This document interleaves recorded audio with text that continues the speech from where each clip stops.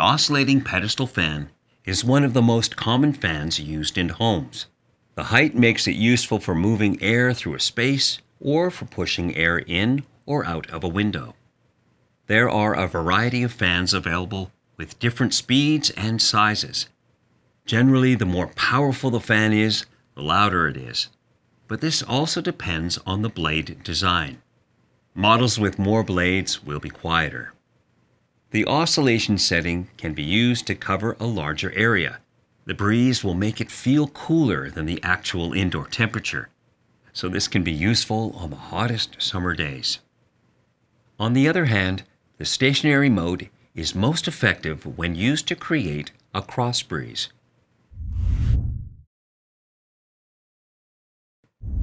Cross-flow ventilation, or a cross breeze, is the process of bringing in fresh air by creating a path for it to flow through your home and out the opposite side.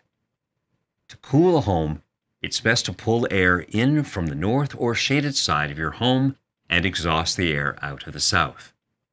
As well, note the direction of any prevailing wind, as that can help push air through the home. You can also take advantage of the stack effect, where warm air naturally rises to the top of your home. Simply pull in air from the basement or main floor and push it out of the top floor to encourage a natural upward airflow. The amount of cooling is dependent on the outdoor temperature and the layout of your home, so you may need several fans for this to work. A window fan, box fan, and pedestal fan can all be used in combination to help move air throughout a space. A window fan drawing cool air into a bedroom can help you sleep comfortably. A large window or patio screen door might benefit from a box or pedestal fan. You might also need some extra fans to help move the air through hallways and around corners.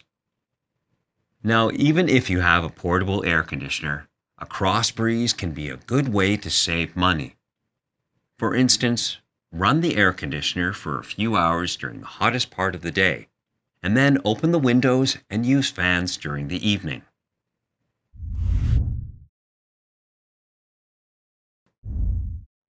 You might think that placing a fan right next to the window will result in the most airflow. In reality, this isn't completely true when you consider physics. Bernoulli's principle describes the relationship between the speed and pressure of any fluid. When the speed of a fluid increases, its pressure decreases. And when the speed decreases, its pressure increases. This is the very same principle that allows airplanes to fly. We can demonstrate this with a quick little experiment. To inflate this bag, it would normally take a lot of breaths and might leave you a little lightheaded. Let's try this again, but this time we'll leave some space from the opening. Now you can fill the entire bag in one continuous breath. It's not magic, but simply air always moves from a high pressure to a low pressure area. The low pressure stream results in the surrounding air being pulled in. This means we can increase the air flowing through a window just by setting the fan a few feet back. In any case, this effect works best when pushing air out through a window rather than pulling it in. If you like this and want to see more tutorials and informational videos, then subscribe to our channel. And if you need help, you can call or visit an AMRE location to talk with our knowledgeable staff. Thanks for watching.